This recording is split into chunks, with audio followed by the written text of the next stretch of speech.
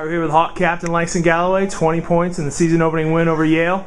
Langston, how's it feel to get out in the court and play a real game? It was definitely exciting. I mean, we definitely went out there a little jitters, but we went out there and executed, and we got the win.